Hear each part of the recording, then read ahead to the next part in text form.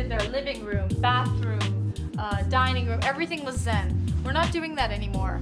We're decorating now with mixtures of different times and periods of eras. So you've got Art Deco next to a piece that's mid-century modern, next to a piece that's, you know, a bit more classic and traditional, next to a modern piece once again. So just mixing all those different pieces up in a room. This rug, for instance, is all woven beading into the wool.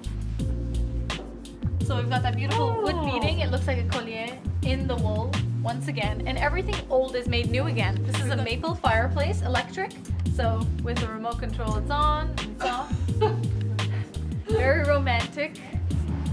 And then everything, once again, that has significant pieces of nature brought into the home. So these look like twigs, they look like branches. In Europe, one of the most significant trends is blonde wood, light colored wood. The dark mahoganies, all those dark colors are no longer very popular. In the design world, we're seeing an introduction of the very popular light woods coming in, the maples, the oaks, the Scandinavian teaks, those types of finishes. Once again, anything that looks very equestrian looking. This almost looks like the back of your riding boots, you know, when you're riding horses. So almost very equestrian looking with the mock croc finish to it. Anything very menswear looking.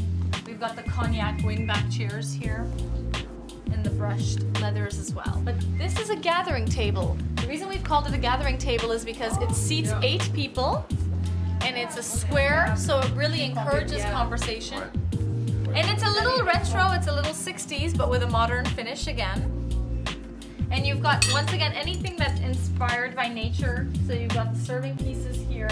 Anything that looks as though from the outdoors has been brought in and it's finished in modern finishes. The beautiful apothecary jars that you see here are all with the new ornament colors of the season. So the 2 hot colors of ornaments this season, gunmetal and lime. You're going to see a lot of those. It's a beautiful mixture of the new ornaments. And once again, it's antiqued. It's not very shiny. Yeah, it's not very polished. It's got that bit of antique distressed finish to it. So this is our hotel holiday look. And what we've done is we've taken the inspiration from the boutique hotels and we've updated it for the home. So this is perfect for the customer who, for instance, has a guest room and wants to update the guest room if she's got some guests visiting. So black and white, and what we've done is we've added punches of color of blue. And what the blue does is it really brings in that punch of color to make it look really seasonal and fresh for holiday. We've got the damask print. The damask is quite oversized, it's quite larger. It's not your grandmother's damask that was little on the wallpaper. This time it's larger and it's more graphic. And of course, anything that's matte black. The matte black finish is very popular this season. It's great for you know, a country home, even our living rooms and bedrooms as well. Button tufting, you're going to see a lot of. So you see the button tufting in the cushion here. You're also going to see it in the ottoman and various other pieces as well. This is our Swarovski, you know, crystal embedded wool rug. Very, very popular and very glam for the season, great for holidays. And this only comes in the smaller size because it's perfect for a console area or a small living room. Because not everybody has room for a very large Christmas tree. What we want to do is we want to show our customers that you can get that festive look without having a Christmas tree. So you bring the ornaments in beautiful bowls like this, and you don't have that urgency of taking the Christmas tree down as soon as Christmas is over. You can leave this up until New Year's, you can leave it even later in January, and it's an inexpensive way of getting that look. Are they heavy? No, not at all.